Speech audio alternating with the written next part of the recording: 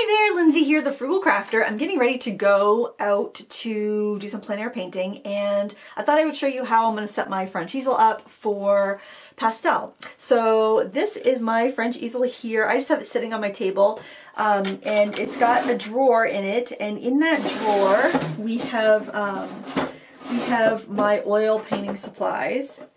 And I don't want to bring my oils, I want to bring my, so that you can see I've got some oil, well, can you see that? Got some oil pastels. I have some water mixable oil paints, you know, just some kind of basic stuff there. But I'm going to load up my pastels. See that? It kind of comes up out from the back. There's like a little pin in there. And let me take this tray out. Now, the pastel pod thing that I got it for like 10 bucks at Jerry's Artarama many years ago. It was on clearance. And I thought this will be great for doing pastel. So I had a fortunate event happen, and that was I bought some Sennelier pastels, and the little containers that the pastels came in, you can see right here, fit perfectly in these grooves. And then I took the foam that came on top and I just cut it out so that it would fit. In there, and then between that and this palette part going on top, sliding in that groove, it's going to keep my pastels in one spot. Now I figured I can also use this, and I could tape down some pastel paper to it and set that on the canvas holder on my easel and use that to paint. So I'm going to bring UArt paper because I won't need to use a bunch of fixative. It's sanded. I'm just going to bring that and some tape, and let's load this up. So I'm going to start with putting these pastels in there. I don't plan on filming while I'm out painting because it's just me. I might do like a quick reel or something, but I can take these, and I think I'll probably try to go kind of color order, kind of similar into the colors that were there before from Sennelier. But the reason I want to bring these and not Sennelier is because the Sennelier are very soft, and while I like that quality, I prefer, like, when I'm going to be painting out somewhere, I want a little more versatility, and I just think that I'll have more versatility with a firmer stick. So that's why I'm going to do that. So I'm going to go put these in the tray, and then I will show you what I'm going to put in these areas back here. Alright, I've put in the pastels. They're not perfectly organized, but they're not bad. And then I put a roll of tape, masking tape in here. I put a kneaded eraser, and I put a few hard square pastels in there just for like if I need to cut in a design and an extra white.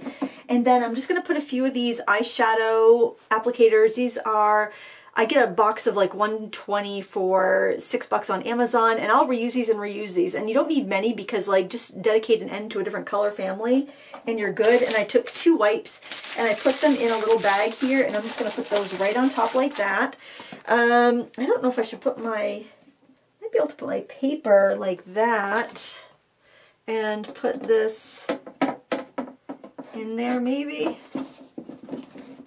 Oh, you know what? No, I can't do that. I gotta put I gotta put the foams back in. So let's see. This will be my maiden voyage with this pastel box.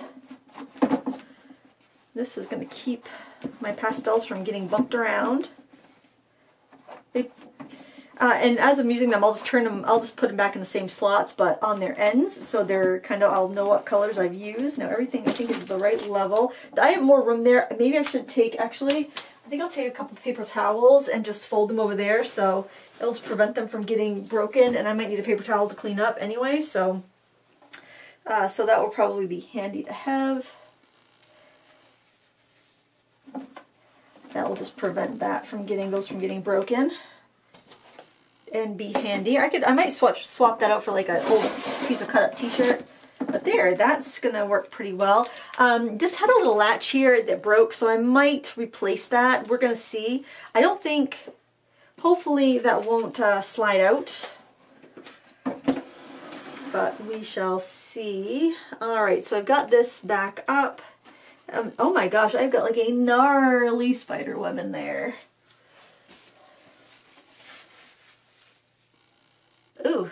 least they're not alive. This, ah! That one's not dead. Oh, little spider, we're gonna have to put you outside. Okay, brief intermission.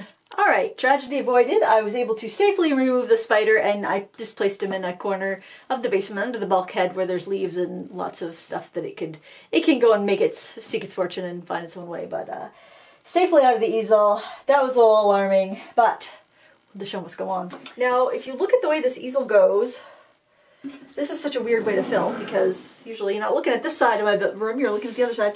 You can tip the base of this easel forward. I'm going to try to zoom out. I might be out as far as I can go.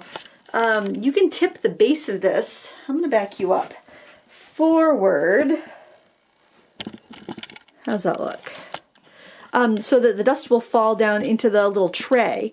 So if I have this set up that's standing up, the legs are out, I probably wouldn't tip it quite that extremely forward, but there's a little tray down here that will catch the dust so it can fall down but not fall across the paper if necessary. Sanded paper I don't think will be that big of an issue, so that's kind of a nice thing about this easel. But I am just going to close this up and see if it will latch, and hopefully I won't have to worry about this falling out. I don't think it's going to fall out because of the catch in the back. But I think it's going to be nice and secure. Okay, I'm going to lift it up. Hold on, I can't see what the camera sees. We're going to lift it up and make sure that it doesn't fall out. Oh, yes, you can see my beautiful Home Depot clip lights. Alright. Oh, look at that. Okay, so this is what it looks like. There's the legs on the back. So I'll extend those down.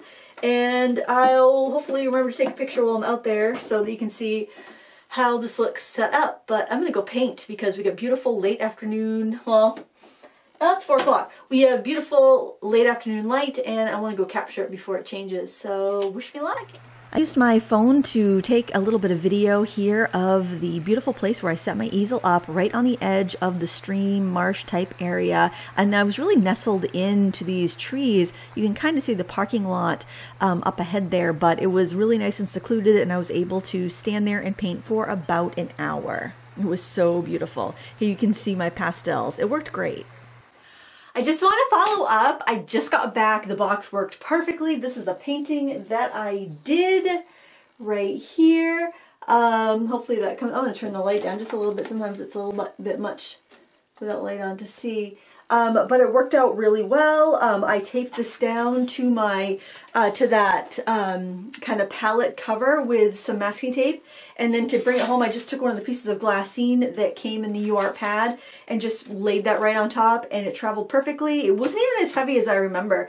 The only thing that I might have wanted that I didn't have was just a bag for trash. I only brought 2 baby wipes because I figured I would use 2, but not any more than that. I really only needed 1 to clean my fingers off and wipe down the, collect any dust because I just didn't want to leave pastel dust there.